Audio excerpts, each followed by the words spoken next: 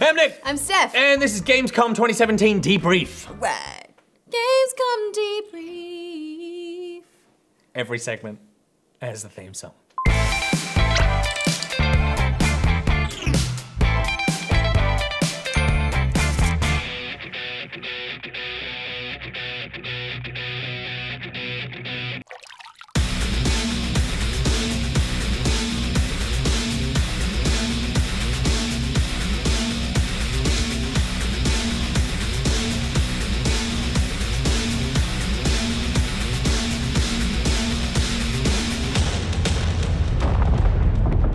So we've had quite a few announcements from Gamescom. Now that it's officially over, it's dead, it's done with, we're not back for another year, and hopefully we will go next year. But we have spoken about some of the stuff on our news patch notes episode last week, but you know, lots of other stuff has come out, so thought it would be a good time to round it up, have a look. Yeah, so I figured the best way we do this, because there's a lot of things to touch on. Lots of things to touch. And I want to touch everything. Really gently. Oh, so I figured we could break it up into categories. Like just the games and the things and the announcements and that kind of stuff. Okay, what categories do you think? So I think the way we do it is pumped.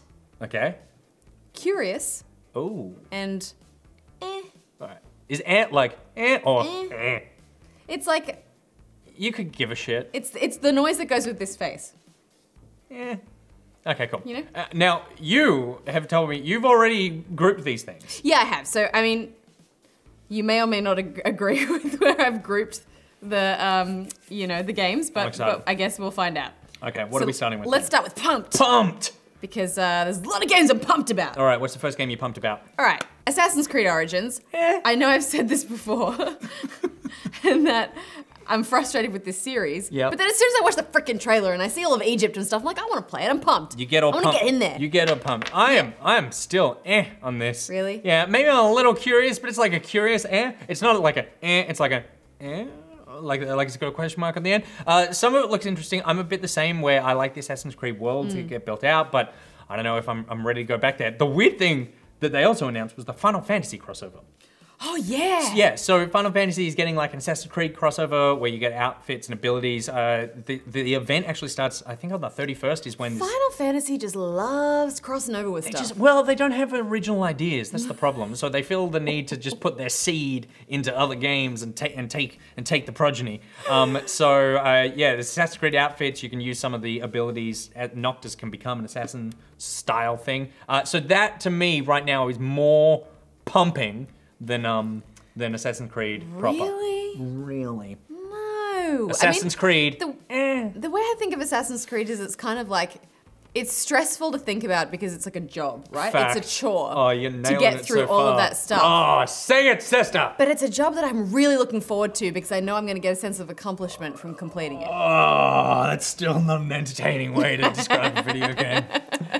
What's next on the list? Battlefront 2. Battlefront 2. I'll be honest, I didn't spend a whole lot of time in Battlefront 1. Yeah? I feel like it overstated.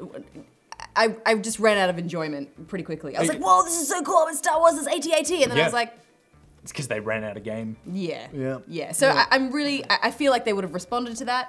I feel like they'll have a lot more to offer. And I'm really excited. Yeah, so I would put myself in pumpingly curious.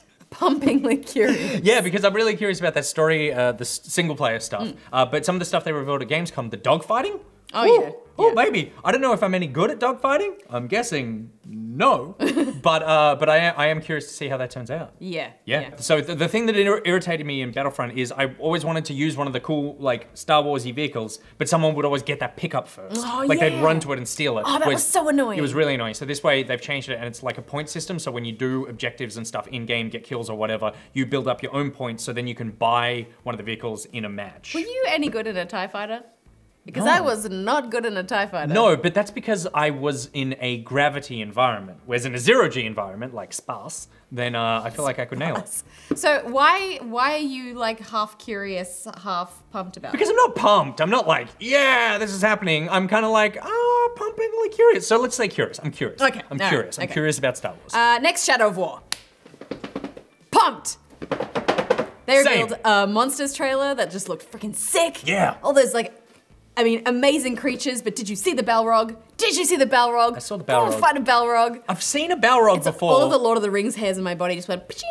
How many Lord of the Rings hairs do you have? All of them are Lord of the Rings hairs. All hairs, Lord of the Rings hairs, confirmed. We'll do something with that. There's a green dragon. You're a Lord of the Rings nerd. You're a giant Lord of the Rings nerd, Peter Burns. What's the green dragon? The name of the pub that they stay in. Or is it the Prancing Pony? The Green Dragon. The Green Dragon's the name of a pub, isn't it? The Green Dragon is not where they meet Aragorn? Hobbiton is the Green Dragon. Oh, because we went there in New Zealand together. The Lord of the Rings hairs on my head are exploding. They've turned a pub into a dragon. Confirmed. Middle-earth, Shadow of Mordor. But I'm sure in one of those extra books... I know that's not the name of the game, mate. Calm down. But I'm sure in one of those extra books that you would have read, Peter, because he's read all of the extra books. Yeah, well, no. Technically, he's bought every copy of The Hobbit in different languages and pretended to read all of them. He's read all like the Silmarillion and all those extra bits and stuff. Was the Green Dragon named after an actual dragon? I don't know. He doesn't know. But there's one in this. He's playing it cool. He totally knows. But there is one in this game. Pumped. Super pumped. Super pumped. I'm sorry. I was told earlier that we can't add qualifiers to this. Pumpingly curious was not allowed. I had to be curious, so you are. It's at the top of the pumped list. Do a better pumped graphic for this one, Will. Up next. Overwatch Junkertown map. You're pumped? I mean, I'm just excited to see us represented as Australians in Overwatch. Are we? Oh, we like that? Because I feel like I've already had my say on this issue. You fuckwit. Your vision of Australia and my vision of Australia is different anyway. That's true. So, I mean, I would love to see a nice Byron Bay map. Oh yeah. In Overwatch. When no one kills anybody and everyone's just on the beach. Yeah. I gotta agree. Holiday frontage. I agree. I'm pumped. I think this is cool. Yeah. I'm excited for this coming. Yeah, it's New awesome. Overwatch stuff to me is fun. Up next, what are you next pumped about? Life is Strange Before the Storm. Ooh. Like, I loved that game so much. I wasn't expecting to love it. It looked kind of lame, I'll be honest. It looked really lame, and a lot of the trailers kind of like really went hard on that sort of teenager naggy kind of angle, but then some of the dialogue was a bit some iffy, of it's a little bit, but when you get it in there in context and the story that they're building out, and I'm saying this as someone who only finished 2 of those episodes, it did actually feel like, oh no, that is the heart of this story, is teenagerdom. Yeah, and I think it was just a really interesting way to kind of flesh out different relationships in a video game and have you kind of involved interactively in like building those relationships or destroying them. Spoilers, possibly, but it's a choose-your-own-adventure style game, so not really. Yeah, I'll put myself in pumped in this. Do I need to finish the other one? I would, if I could say pumpingly curious for this one, it would be because, you know, the voice actor for Chloe has been replaced. Yeah, I don't know, what's the expression? A bear in your hair and nagging... A bugbear in your hair? You got a real bugbear on this one. You got a monkey on your shoulder. You got a panda up your butt. It's because of the... I got a panda up my butt. It's because of the voice actor strike, and it's, you know, she's such a pivotal... She plays such a pivotal role in that game as well. She's a writer and a story consultant on the game also. And they were just like, we don't want to pay you enough. To consider your voice, you know, worthy of sticking with. So I do understand. Yeah, I do understand that. But I do think that they also hired a voice actor. I don't think it was an accountant. I don't think you'll even notice. I reckon it'll just sail right by. I've already heard her doing line reads, and I'm like, Steph's not happy. Downgraded to pumping. Hashtag not my Chloe. Up next, your next pumping. So Destiny 2. What? Yeah, I mean, I wasn't excited about it, but then I saw you and Miles play it, and I'll be honest, I felt a little bit left out. You felt a little pumped? I felt a little bit pumped. Okay, cool. And I was like, you guys look like you're having heaps of fun, I want to play. Is that the game, or is that like you just wanted to like spend time with us on camera? I mean, no, I mean, it's like, it's a game that I want to play with other people. True, which, very true. You know, is like among the games that I tend to favor, that I lean towards, they're not often multiplayer games. So when the multiplayer game kind of comes up and it looks sick, I'm like, you know what? I'm pumped for that. And at Gamescom, they revealed the European Dead Zone area. This is, you know, I only bring it up because you like Europe. I do like Europe. You're a big Europe fan. I like all things European. Would you describe yourself as pumped for Europe? I'm pumped. Hashtag pumped for Europe. I would say for me, Destiny 2 as well, I'm pumped. I'm excited. I reckon that... I thought so. Yeah, they have a lot of mistakes to make up for, and I feel like they hopefully know what rests on those meaty shoulders of whatever developer's name made Destiny 2. I mean, like, individually, I know it was Bungie. Moving on. Gwent Thronebreaker. I think this answers your question. Sorry, I'll do it this way. Don't you think, this is very distracting, don't you think Thronebreaker sounds like a Bond movie? Oh, totally. Thronebreaker! Oh, 100%. I'm so excited for this. We don't even have that many details about it. We know that it's kind of like there's a cutscene in it and it's a card game. We don't need to know anything about it. Yep. We know that it will just be awesome because Very nothing excited. CDP do is less than awesome. Is less than pump worthy. I think we are both throbbing pump, maximum pumpage. What's up next? What could possibly follow this? Throbbing pump. Throbbing pumpage. Okay, so this is another unusual one that you might not expect from me, but Far Cry 5. What? I know.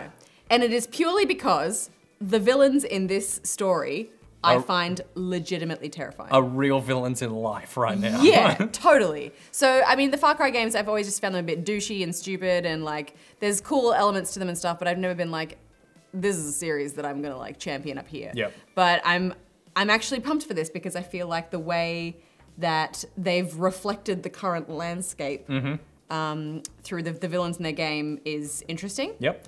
And how they handle that in the game will be interesting.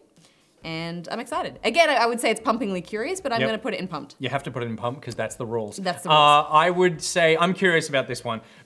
Kind of for the same reason as you, but I'm hesitant to see, like you said, how Far Cry's always been a bit dude bro-y and a bit like, let's just go to another culture and be the white guy that fixes everything. And beyond just the politics of that, also it is. But this time it's the white culture. It's the white culture. Right. So this time, yeah. I see what you did there, Far Cry.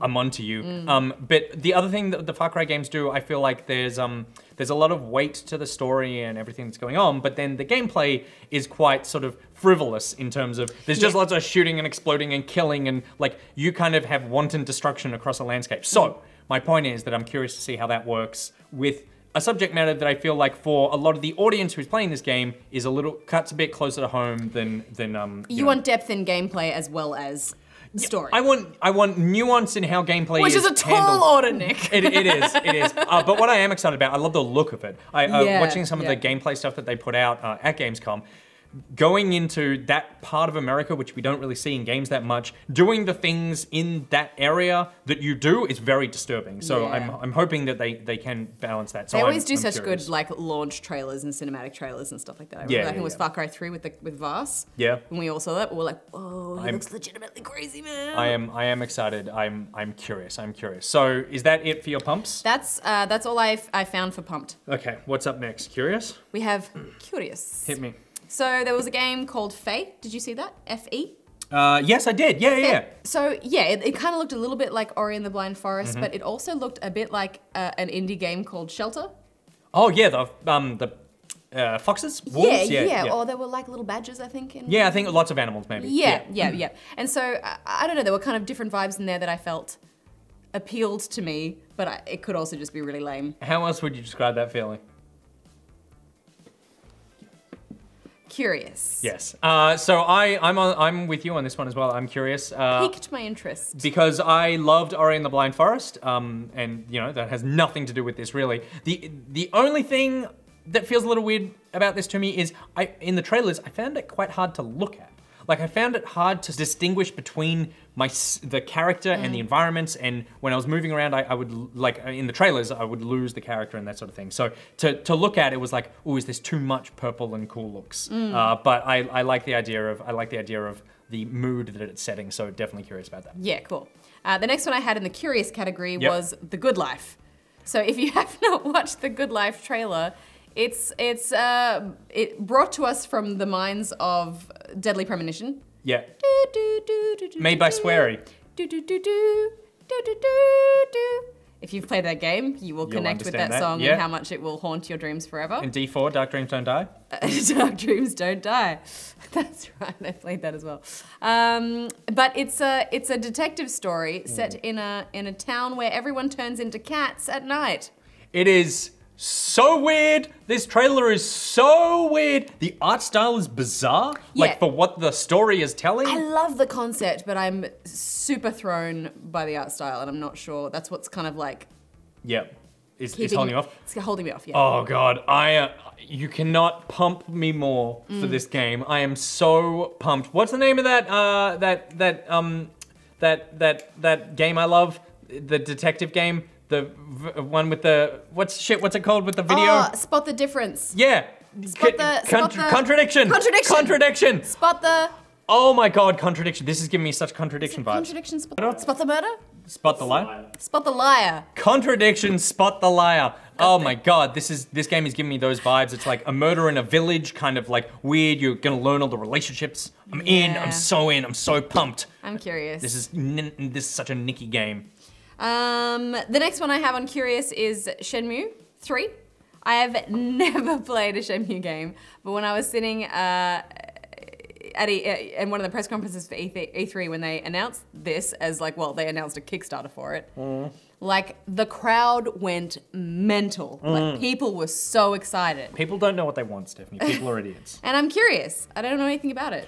Look, I would say curious as well. I'm curious as to how much of a train wreck this is going to be. So is this like a Heavy Rain style thing where it's like you're just playing through very mundane? Yeah, it's like life? It's like Heavy Rain mixed with Persona, I guess, like the social aspect of that. And The Sims, like it's kind of like there's not a huge amount that happens. It's kind of like a bit like a life sim, but it's also quite Japanesey. It's the first games were interesting. Like they were doing something interesting, right? But I feel like since then, other games have taken the mantle of what it was doing and have done it better. Yeah, so, but maybe they will respond to that, being that a lot of time has passed since the previous one. I feel like if that was the case, they wouldn't have needed to launch a Kickstarter to get this game made. Sony would have gone, yes, this game is awesome and is doing things we haven't seen before. Touche. Touche. All Kickstarters are failed games and bad ideas confirmed. No, I've backed so many Kickstarters. And they all sucked. Do you have more curious? No, that's it for Curious. You're done with being curious. Yeah. Wow, you are only curious about 3 things. I mean, you are a black and white kind of person. I'm a generally pumped person. That is true. I give everything the benefit of the doubt, and then I just allow myself to be heartbreakingly disappointed. yeah, that's a good way to live. So we're on to So this is probably this could be quite controversial. Yeah. Age of Empires 4. I'm sorry. No, I want to get away from when people start throwing shit through the screen. I didn't play a lot of Age of Empires, so it's hard for me to be like excited about it. But I'm like, I wouldn't even say I'm curious. I would just say that I'm like, eh. Yeah, okay. I am pumped. There's just a lot of those games out there. Sorry. No, yeah, totally. I'm pumped. I will probably play like 2 hours of it because it's not really my kind of game. But I'm pumped. How can you be pumped for a game that you'll only play 2 hours of? How dare you, Stephanie? How dare you? I'm so excited. I can't wait to play a really small amount. I'm excited that this game is being made. I feel like there is a whole audience out there who are desperate for this kind of thing. It's been made by Relic, who make these kinds of like hardcore traditional style games, and so I'm pumped that this is a whole generation of people love this game and love this series. Sorry. That they get a new one. I'm very excited for them. I will play a little bit and it might suck me in, but generally I don't fall too far into these kinds of games. Sure. But I was as excited as everyone else when they announced it. Okay, next one is your favorite, The Sims Cats and Dogs expansion, The Sims 4. Look, what can you say? It's just like, isn't there a Cats and Dogs expansion in every Sims? It's The Sims, but now with cats and dogs. But not just cats and dogs. You can also pursue a profession as like a vet or a dog groomer and stuff. How exciting! You want a dog? A lot of people really. I want a real dog. This is the first step. If you can't, you don't know if you can look after a real dog. I handed you a baby today. You freaked the fuck out. Yeah, but that's why all of the maternal instincts that I do not have as a woman have manifest themselves in an intense desire for a dog. Yeah, right. And so I will have a dog. If I handed that dog to you. We will have a dog. If I handed a dog to you instead, you'd be like, shh, shh. Yeah, that's it exactly. The teat. Yeah, Sims people, I'm sure you're very excited like you were the last 12 times that the Cats and Dogs expansion came out for all the other Sims games. For me, this is Yeah. Like, whatever, it exists. I almost didn't even put it in there, but then I was like, this is funny, because I'll say that, but like, you love it. And then we got dog teat. And then we have a dog teat So it lives forever. So what about Ruiner? This is that kind of cyberpunk. It's like a top-down it's shooter. Yeah, it's super red. It's super red. It's super red. I tend to find those games, like, I just get bored of them very quickly. Those kinds of top-down shooter, like twin-stick shooter type things. Yeah, I'm generally the same.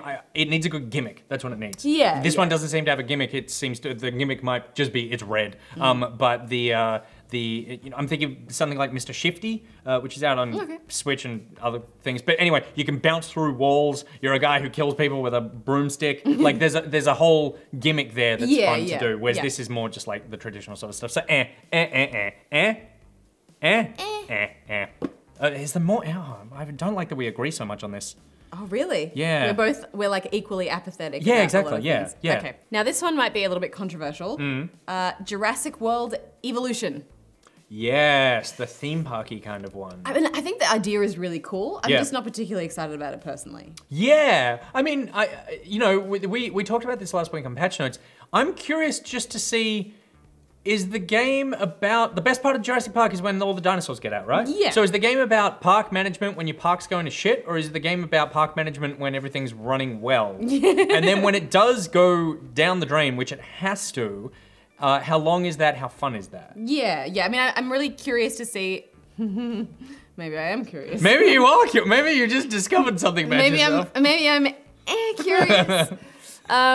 Yeah, I mean, how the dinosaurs will be implemented into the fun of the game. Because the advantage of something like Roller Coaster Tycoon, right, is you build all these different kinds of roller coasters. Whereas here, it's just this is a big grassy patch for the Brontosaurus, and this is a big tree patch for the Raptosaurus, and you know, this is where Newman lives. Traditionally with these games, you know, it's about keeping the public happy as well. Like, oh, they really enjoy this ride, and they hate being eaten. Yeah, or they like this part of the zoo because there's all these animals next to each other and stuff. And so how does that work when the dinosaurs start eating everyone? That's a very good question. Like the patrons are generally unhappy with that. Can I upgrade you to curious? Yeah, okay, fine. Can you be upgraded? I can be upgraded. Are we both curious about this? I think we're both a bit curious about it. I think we're both a bit curious about Jurassic Park. All right, Steph, bring us home. Okay, so the final one I have for is Final Fantasy Windows Edition, which is basically a PC port, and Pocket Edition. You are so wrong about this. Really? You are so wrong about this one. Okay. Steph and Nich and Dixon. I mean, didn't you find that you got enough out of the experience of driving a car that you weren't allowed to drive for frickin' ages in the first game? Do you need to revisit that in new and different forms? Here's why it's great.